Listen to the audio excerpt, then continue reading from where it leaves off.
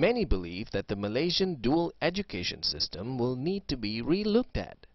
Some parents quietly feel that the dual school system contributes to racial polarization, as stereotyping is reinforced when children of the same race dominate a school, especially at a young and impressionable age. One is that there's a lack of socialization, intermingling between children and even students of other races, of all races. So that is not a very good point. Now, for example, if you're in a class situation, when you get to meet and mingle socially with people from other races, that tends to help with social bonding.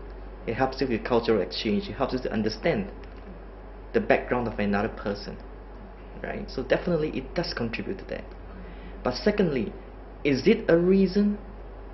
Well, I don't think it's a reason. It's not something that communities want to defend, communities want to protect, so that the society continues to be compartmentalized. It's not something that we created with that intention, right? And I can give you an example. Prior to 1970, when English medium schools were allowed, about 71% of students actually attended the English medium schools. It shows that it's not your mother tongue. As long as you get what you wanted from the school, people still go for the schools. Right? Obviously, is the system. Yeah, our education system at the moment is completely flawed. Whether we like it or not, for the last 50 years, we have had a sort of quasi-laissez-faire type of education system. They do not want to send their children to national schools. You see, why? Because you see, from the Indian perspective, it is more of cultural and religious reasons. Whereas the Chinese look at it more on a qualitative basis. You see, what kind of quality education they can get. நம்ம பிள்ளைங்க நம்ம கல்ச்சரை பிரதிபலிக்கல, அவங்களும் நம்ம கல்ச்சரை பிரதிபலிக்கிறது இல்லை. அப்போ எல்லாருமே அங்கே ஒரு கல்ச்சராக இருக்காங்க. அப்போ என்ன அர்த்தம்னா மற்ற ரெண்டு கல்ச்சரும் அங்கே அழிஞ்சு போச்சு. இதை தான் நாங்கள் மறுக்கிறோம். எல்லா கல்ச்சரையும் காப்பாற்றுங்கன்னு நாங்கள் சொல்கிறோம். ஒரு குறிப்பிட்ட கல்ச்சரை அழிச்சிட்டு இன்னொரு குறிப்பிட்ட கல்ச்சரை காப்பாற்றாதீங்க. எல்லா கல்ச்சருமே வந்து நம்முடைய முன்னோர்கள் உருவாக்கி கொடுத்திருக்கிற ஒரு ஜெம்ஸ், நவரத்தனங்கள், முக்கியமான நம்முடைய செல்வம் அது. The culture has to do with the family, how you are brought up. The teachers don't spend much time transmitting knowledge about culture. For example, even today, there are Indians who still marry according to caste. They will not marry across the caste. And I'm told that here the Ceylonese boys and girls don't mix with Indian boys and girls. That has nothing to do with the teachers. That has everything to do with the family. But if you talk about me in terms of the real tradition of Chinese per se, I'm sorry to say, I don't know a lot of it. Now, is it to say that I'm less Chinese or I'm less Malaysian? No, I am a Malaysian Chinese. Okay? Now, to say, am I rooted in my culture? Yes, I am.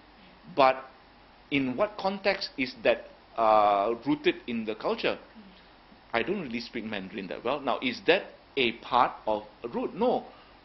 No, you know, being Chinese or being what, it's a much larger picture than just speaking Mandarin, praying a certain way.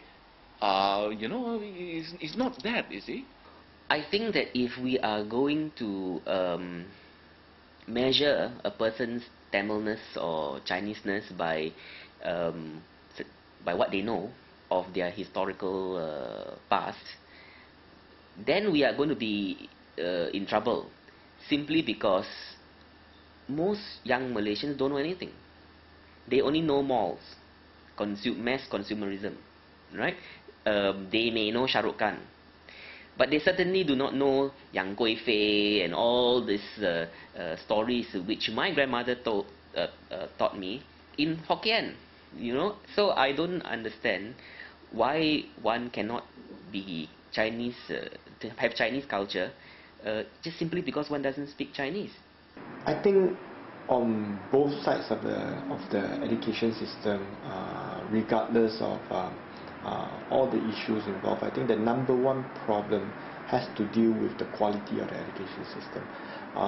The country has been so absorbed by the debate over language, by the debate over protecting culture, by the debate over keeping the quality of Chinese, of Tamil, of Malay at the highest possible levels. So our education system has been dominated by language nationalists. No, nothing wrong with wanting top quality languages. I have no problems with wanting the language of our students, the language skills of the students to be top quality, but not at the expense of everything else. I think the whole political culture in Malaysia has created an environment where the language nationalists, their demands and goals win supreme at our schools, national schools, vernacular schools. In national schools, you need Malay. The type of Malay you learn today is my friends with kids in standard 1, 2, 3. They're no longer enjoying the language. They're just really pushing them to the maximum skill standards and so on. So it's very language driven. I think what has been lacking is the skills as well, skills in other subjects, the content in other subjects, the critical thinking, analysis element of the students, that has been totally and completely forgotten. And we need to bring those back. There has to be a balance. I think the bulk of Malaysians, while they want their kids to be competent in their language skills, I think they don't want that at the expense of all other skills. Okay, and that's what is actually happening today. Some deny that the dual system have contributed to racial polarization and blame this on the country's ethnic-based political party system and government policies.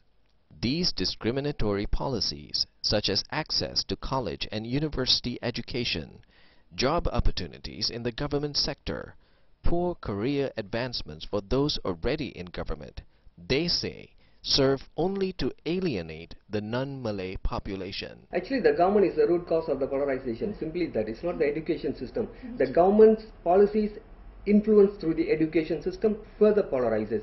For example, let us abolish vernacular system. Does it guarantee integrated society? My answer is very simple. It will not.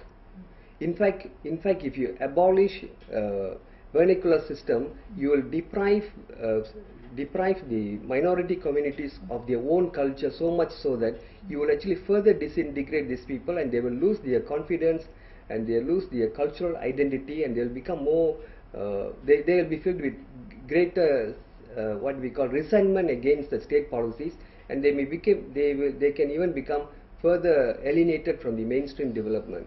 I think there is a danger of greater polarization if you remove vernacular schools, because it affects the root of the psychic makeup of individuals.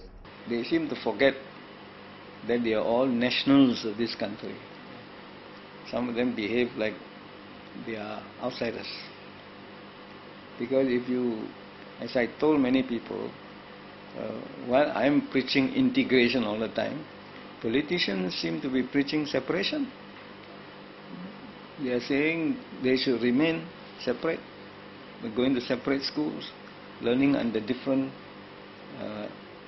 types of environment, and they think that when children grow up, after having been unexposed to other cultures, they can easily overcome the